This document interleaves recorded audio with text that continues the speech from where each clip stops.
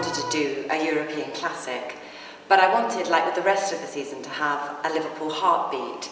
And I'd read lots of translations of Tartuffe because I love it as a play. And then some of them are written in rhyme and some of them are written in prose. But reading it, it felt that Roger and Moliere were a match made in heaven, the wit, the irreverence, scepticism, but the joy of language, I think, that they both share just felt perfect.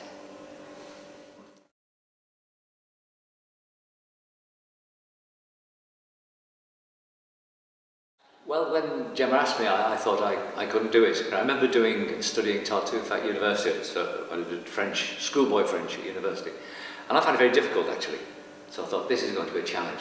But as Gemma said, there are translations. So what I didn't want to do was look at any of the verse translations, because I had to produce verse myself. I didn't want to be influenced.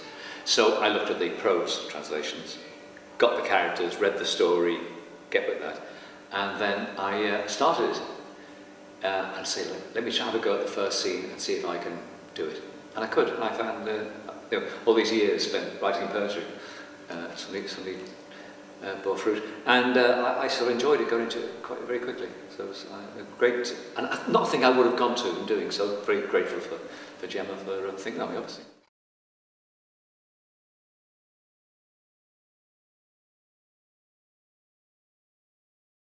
Well, yes, and I've done things before that I've been in directors, things that I've written or something that possibly, that I've, as a writer or director, and I've directed things over the years, but coming in and a bit humble actually, to be honest with you, because I'm a bit spare, I feel like spare parts. Now, he's essential. Essentially, but they don't make me feel that. I mean, Gemma's, they refer to me, but this is Gemma's job. Gemma here with the actors who've learnt the lines. And I just watch the concentration that goes on. This is what amazes me. I said to you this morning, I watch it and I go, this is good, and get caught up in it. Part of it, the director stops, just enjoy it, or you get bored or something. And Gemma is watching everything, this concentration. So that's great. And of course, hearing actors say some of the things they've written and how they make it work in different sort of ways. Yeah, it's great. I love it.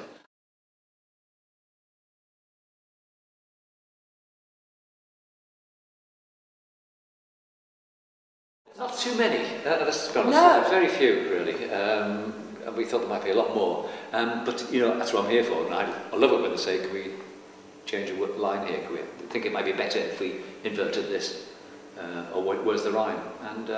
And just this morning we had a wonderful moment where at the beginning of a scene there seemed to be room for a little bit extra of Tartuffe faking his religiousness, and it was fantastic having Roger here because he sort of came up with this mad kind of little bit Latin churchiness, a little bit French, and it was just wonderful having him here that instantly he can respond to that moment of improvisation almost in the rehearsal room. But actually, I mean, Roger sent a few drafts through, and when I went into rehearsal, I've never had a read-through where actually I've gone, actually, I'm the only person that can ruin this. Because I've got a great text, I've cast very well, and really now it's down to me to take all these ingredients and make a wonderful cake and help it rise, and please God I set it on the right temperature.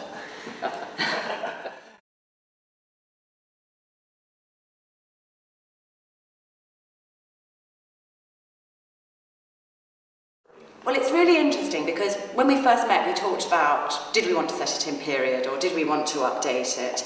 And I felt Tartuffe works very well in its period because of the sexual politics. I don't think women would just marry who their father tells them to now. And there would be things, often when you conceptualise a piece, you find you're putting a bigger foot in a smaller shoe occasionally than it really deserves. Having said that, Roger's verse and the playfulness that I wanted for the production is irreverent at times and plays around with the period. And we've taken that really, I think, as the kind of note for the whole production, that it is in 17th century France. And I've done ridiculous amounts of research about Louis XIV, Moliere, the religious politics of the time. That's all necessary because you need to create a real society to then know what rules you're breaking. And for the actors, they're doing movement at the moment, which is about the period, so that we know that when they don't do it, it, we're self-consciously saying, well, no one would ever bow like that, and that's funny. But I think you have to know the rules, you have to know the context, to know how naughty you're being with it. It's also amazing watching you just give how the actors think, because I've just written the words, and I've taken the text or the story, written the words to it, and of course they start doing that. But then of course Gemma's saying, well, you know, what do you mean, what's the backstory, do it again, what do you mean by that line? I mean, the detail of what they're actually thinking, and the way a scene can change with how they come to it, what they were doing before, what this then leads to. It's quite complex. You know. It is very complex, because what you're always saying, it's hugely funny, but you want it to have integrity. And that's my love of comedy, is that it's easy to make a gag, and they all make fun of me because I've got very cheap taste. But a gag only works, I think, in a context. I mean, when you watch Fawlty Towers, for example, which I love, it's so funny because I really believe the tragedy of that man.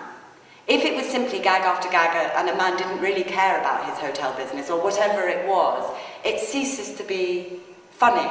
So you have to care about those people, and they have to not stand outside their characters. They have to care desperately about the stakes have to be right and high in any scene.